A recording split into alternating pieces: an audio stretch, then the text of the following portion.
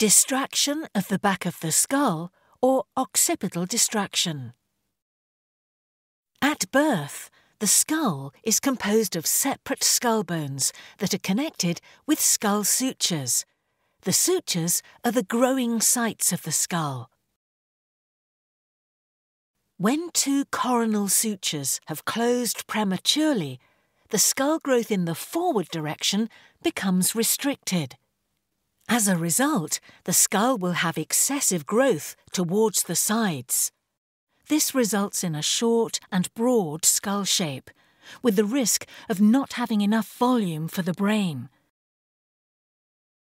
This is preferably done at the back of the head, because more volume gain can be achieved. In addition, the hindbrain is allowed more space. During the procedure, a skin incision is made on top of the head, running from ear to ear. This way, the skull can be exposed.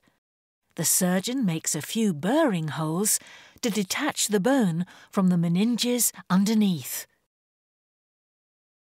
A cut in the bone is made in the bone of the skull, leaving a small piece of bone intact at the top.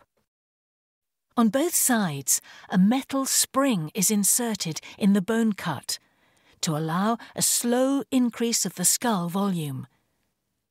During several weeks following the procedure, the springs push the bone upwards and backwards, and thus enlarge the skull and create a better shape. 12 weeks after the insertion of the springs are removed in a small surgical procedure. This technique allows restoration of the skull shape and volume, while reducing blood loss.